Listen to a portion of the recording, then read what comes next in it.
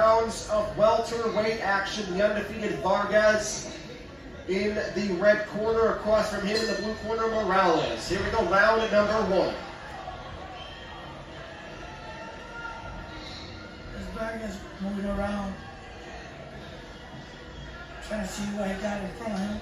Starting with a good jab, using his distance. Morales having throw. Now he's throwing, he's coming in. Kind of reaching in a little bit too much. Yeah, you gotta be careful with that right hand by Vargas when he comes in. Vargas does a good job of getting out of reach distance. See, I don't like the way Morales is throwing that right hand. He's throwing it like right over. Throwing it like he's throwing a baseball. Yeah. Yeah, not like a straight punch or a hook.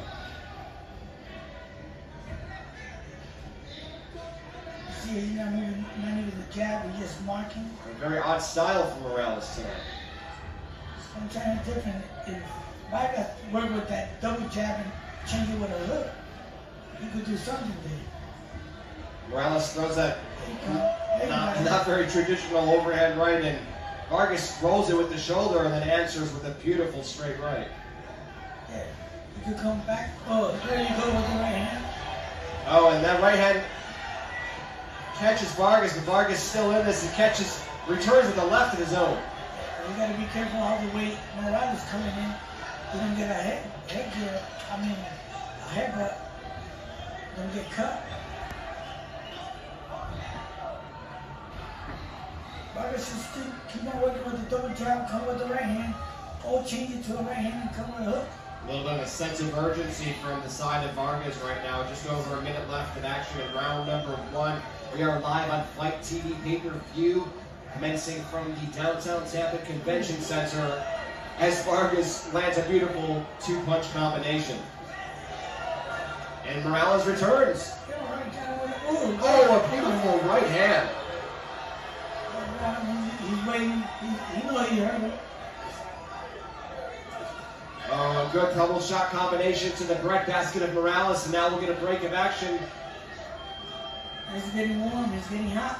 Vargas coming in with good combinations. With that double jab, Vargas. See, he throws that ugly right hand.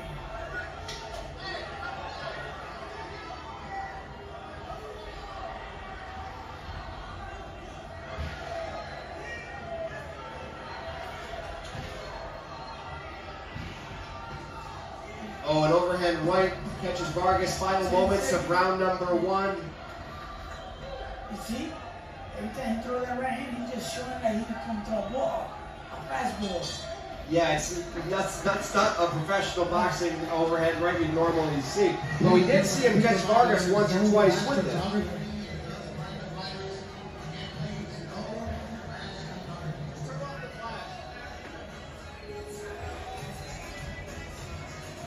You see the replay?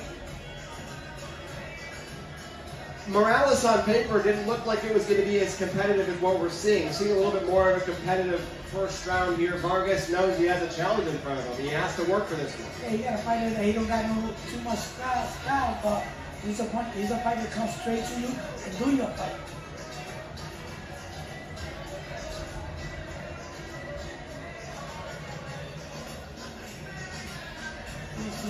They send him to work to the body, the corner. Vargas last scored a victory in June. Title night Miami, title night 3. And now here in Tampa, Florida, looking to add a victory to his 5-0 undefeated record. Round number 2 begins here. Christopher Young, referee, begins the action. All fighters already passing the first round. They all getting second round rounds. Morales with some confidence coming into this round. He knows that he was a little bit competitive in that second. Oh, and that does drop Vargas. Oh. And Vargas reacts. I don't think Vargas likes what just happened. Oh, you got to win a count. You got with that crazy punch that we were talking about. He got him. He got him with the crazy punch. You're absolutely right, Ivan Calderon. That unorthodox punch caught Vargas off guard, and now in the corner is Vargas. You see? Vargas looking to make it a grinding it out here with him trying to sort of impose his will onto his opponent, make it a little bit scrappier. Remember, Morales just grew up with that knockdown. Oh, good combination by Vargas. Vargas gets out of the way once again here. Starting to get his wits back here is Gene Vargas. I always say that you always got to be careful with the boxers that don't got no style. You always can lose with them kind of fighters. Because it's a lot like poker. The professionals will lose to the amateurs a lot more than they'll lose to the professionals because they do things that are just unexpected, as what we're seeing here from Morales. A very unexpected style. And he's running always to his left hand. And Morales keep on running to his left, and Vargas doing the same thing, keep on running to his left. It's like a clock. Oh, he don't want. I don't know if he's hurt or he felt the knockdown, but he haven't thrown it. He got wow! Vargas with a beautiful left hook, and now on his back foot is Morales in the changing of the guard as we see the tables turn here in round number 2 of action. And we still have just under a minute of action here. I'm Mark Charles alongside with me, Ivan Calderon, Title Night 4 in Tampa, Florida. And this fight has just picked up. Yeah, he got to have a knockdown hit to try to tie this round because right now he's losing the round by the knockdown. Oh, a big overhand right by Vargas just barely misses. Morales, if it's an intelligent boxer, he just move around, just let the round finish, but he can take this round 10-8.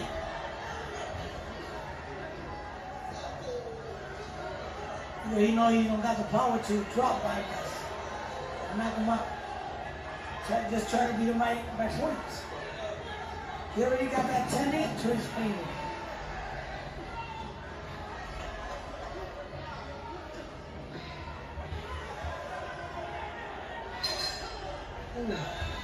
A very competitive round, and that one has to go into the favor of Morales with a good knockdown, a very good knockdown. It's a 10-8. Right now he got one round in his favor.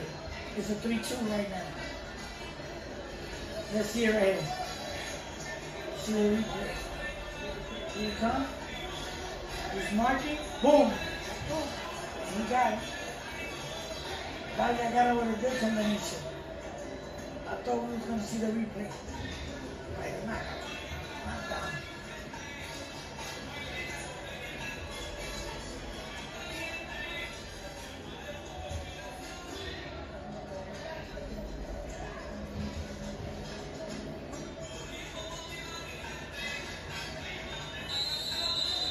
Round number 3 here as we head back into this welterweight bout. Gene Vargas in the red, Ruben Morales looking for his first victory as a pro in the blue corner. Here we go.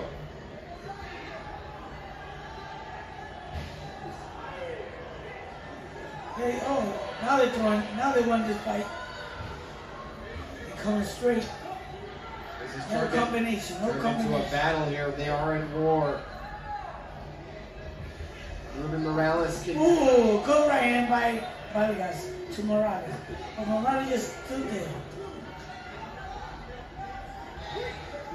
Morales coming in with an 0-1 record. A win over Vargas would absolutely set him back on track into the professional sphere of boxing.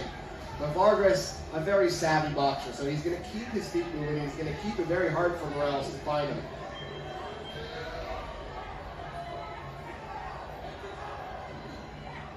You see how the different style, keep up, just change the fight. We thought with a negative record, 0-1 with a 5-0, we thought it was going to be an easy fight for Vargas. Look at right now what we see right here. No easy fights in pro boxing, especially at Signature Punch Promotion, trying to put on the best fights. Nelson Lopez Jr. matchmaker, matching up these fights here. Fantastic job, as you can see the product here unfolding here. Round number 3 of this welterweight bout here. Commencing live. Oh my! Beautiful uppercut there by Morales. Yeah, he got it with a good body shot. There you go. Vargas keeping on his feet, on his toes, keeping the fight moving. You see Vargas, he just moving around. He haven't thrown nothing, no combination. He just keep on moving. Morales just keep on throwing, even if they don't hit. Judges are seeing Morales putting the fight. And that could do a lot in the decisions. Vargas looking like he's fully recovered from the knockdown at this point. Right now, you got to do something about that, because if this goes to decision, you never know. I could see a draw or a lose by Vargas.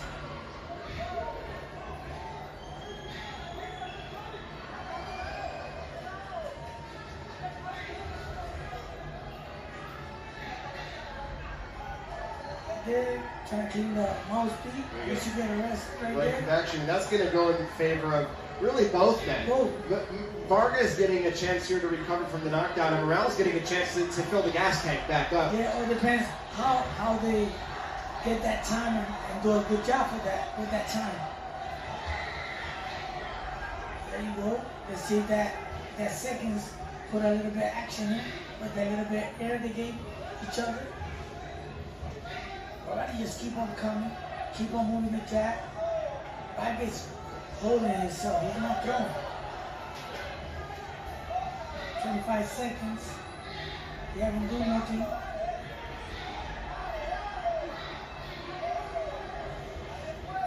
Winding down to the final moments of round number 3. These fights brought to you in part by Sportive On Go, Hot Socks, Island Bistro, and Stores. And it looks like we'll head into the distant 4th round here in the final round of this welterweight fight. I think this is going to be the round to say who's going to be the winner.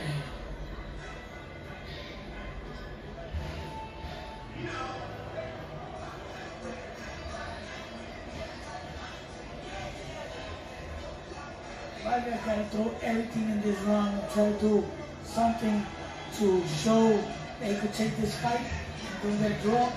But Morales, he looks tired. I think he gets the second in and at least fight the first minute of the round, and he could maybe get a win or a draw in this fight. Morales in a good position here points-wise, getting a knockdown earlier on in round number 2. That's it, but the first round, Vargas hasn't thrown too much combination either. We'll see the scorecards. If we have to see the scorecards at the end of this round, it'll be very interesting to see how it goes. A touch of the gloves for a little bit of respect as we head into the final round here in this welterweight fight. Vargas in the red, Morales in the blue. Here's where you're going to see where you got to learn how to take a fight and look for that win. Vargas got to look for that win or show that he got to take this fight. He just missed the right hand.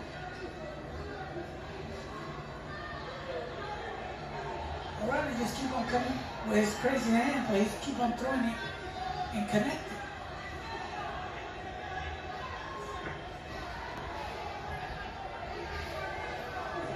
Morales got to keep on moving the jab, keep on looking for that fight.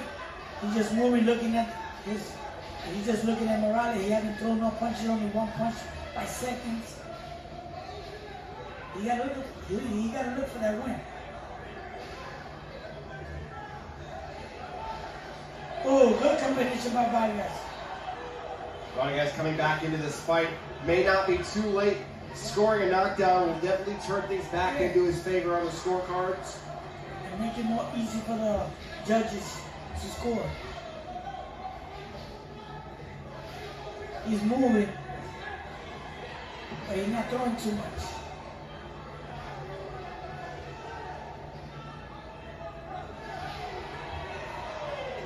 There you go. He still keep on trying to get him with the combination by 3 punches. Morales just looking at him. I think Morales is just waiting for the 10 seconds to try to close the round. See, just looking at him, letting the time just finish. Or he could close.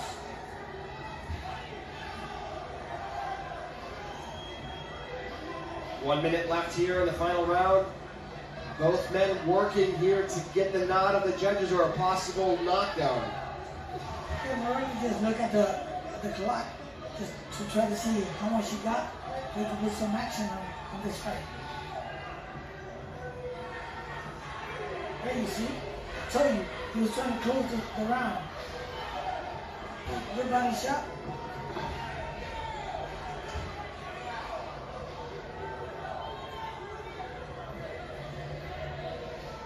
25 seconds left in the final round. This fight seems like it's still up for grabs. It seems like we don't have a clear winner yet. I don't got a clear winner. Absolutely not. Morales really shaking things up with that second round knockdown. 10 seconds. Let's see who goes. Let's see. We'll see who closes out the strongest. Morales with the left hand. Close Vargas with a jab that doesn't go through, but we'll see what happens. It's going to be one of the more interesting scorecards we'll see here tonight. Right now, this is what people should learn. It don't matter if you got 0 and 1. Look at the kind of fight that he just did right now.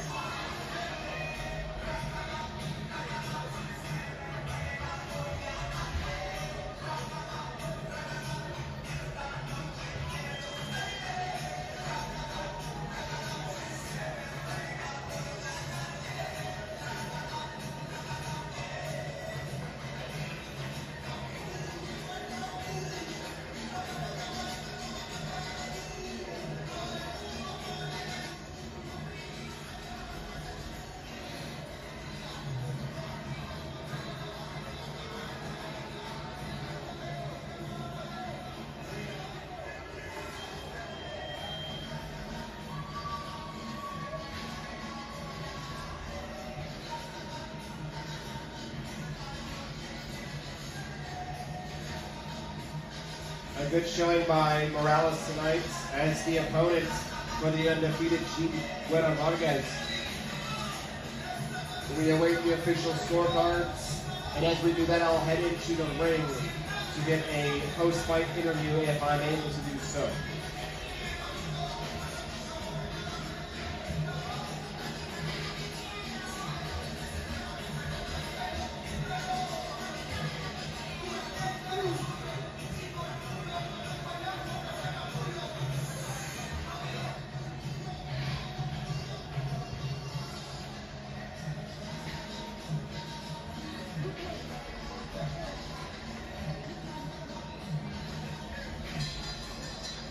Ladies and gentlemen, before I read the scorecards, a round of applause for both warriors, please.